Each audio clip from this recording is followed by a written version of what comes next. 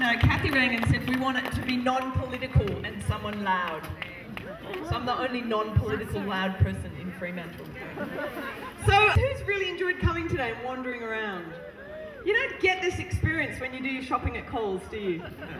I just saw a little boy, he was outside the honey tent and he went tearing towards his dad going, Dad, you've got to taste this honey, it's fantastic! And I thought, yep, it doesn't happen in Coles. So come on, you come up here. What's your name? Hey? Arlo. Arlo, why did you come here today? Because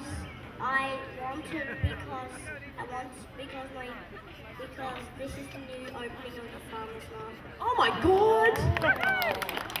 Yes, they grab a ribbon. We're going to make a great big circle. Yeah, we're going to join them all together. Because, you know, if a farmer's market like this won't work if there's only one or two groups of people involved. It takes the people who grow the food, it takes the people who bring it here so we can enjoy it, it takes the people who make lovely breakfasts for us. All right, we have an official opening ribbon now. Now what we need is someone really important to cut the ribbon. Is there anyone really important in the audience? Do we have anyone really important in the audience? No one's more important than us, are they? Your mum's here. All right, Jacinta, get your mum to come forward. We're going to give her some scissors. So all those people who are hanging on to our ribbon here, we are going to get, in fact, you know what? We're all going to have a ribbon. Scissors. We're done. Hang on, no, we got more. We're going to have more than one. Who's got a pair of scissors? Anyone else? Here you go. Come forward if you want to have a cut of the ribbon. And then, yeah, don't do anything. I used to be a school principal, mate. Don't go just cutting things. I'm not good on instruction. You'd be really careful doing that. All right, have we all got a ribbon? We've got something to cut?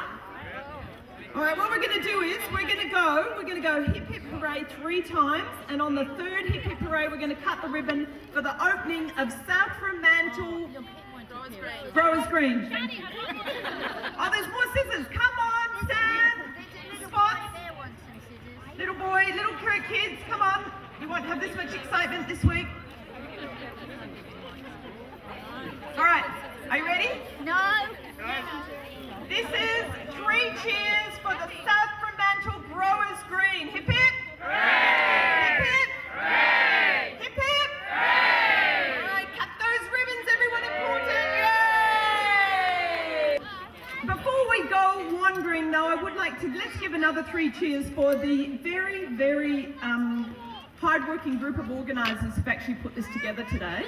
Kathy, Ingrid and Sonia from South Fremantle, and also a big thank you to the high school who's allowed us to use their land. It was funny, I was talking to Jerry Hardy on the way down and she was saying, oh, I was hoping there'd be a few cars. I think there's more cars here than there is during a school day. She's very excited there's more people here, so that's fantastic for the school, and thank you, Jerry, for allowing us to do that. So let's have 3 big cheers. Kathy, Ingrid, Sonia, where are they?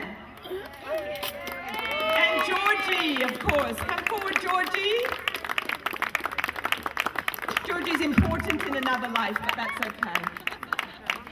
All right, 3 cheers for organising this wonderful event today. Hip hip. Hooray! Hip hip. Hooray! Hip hip. Hooray! Well done. Go out, enjoy yourselves, buy healthy food, buy local things. And the stallholders.